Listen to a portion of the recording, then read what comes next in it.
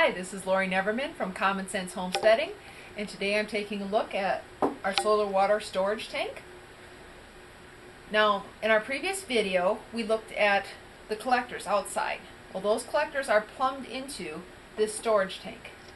The antifreeze comes in from outside up over here, and then it comes down and around through here, and there's a pressure and temperature gauge.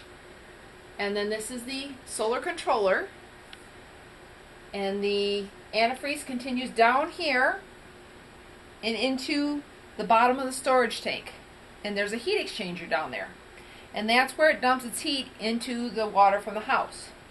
The fluid then comes back out of the storage tank up this direction, and this is an expansion tank which allows for the fluid to expand and contract when it freezes and thaws without damaging the pipes. And then it goes back out through the pump and back out to the solar panels. Now over here, this is the solar water storage tank. This pipe right here feeds cold water in directly from the well, and that comes into the bottom of the tank. Now the heat exchanger, of course, is where the solar is, and that's very hot, and so you have your coldest water surrounding your hot heat exchanger for maximum heat transfer. Then as the water is heated, it rises up the tank and comes out up here where it feeds into the boiler system that provides supplementary heat for our radiant in-floor heating system and the hot water for the house when needed. In the summertime, this system will carry the majority of our water heating load.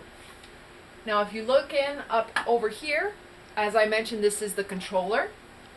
Here's the temperature from the panel, the solar water panel outside. You can see it's still got a red light out there. It's still fairly hot, but the tank is already up to 120 degrees. So if we check the temperature gauge here, it's only around 100 degrees. So it will not run because the tank is hotter than the solar panel is. So that way you only run the pump when you're actually gaining energy from the solar panels. This is frost protected because there's antifreeze in the loop from the solar system, and there's a double wall heat exchanger between the solar fluid and the potable water for the house, so you don't have, well, you have a very minimal risk of any contamination between the two, and because the heat exchanger is double wall, it makes it very safe.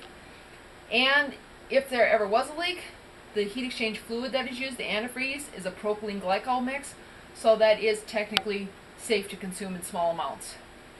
And that is the other half of our solar water heating system. Thanks for listening.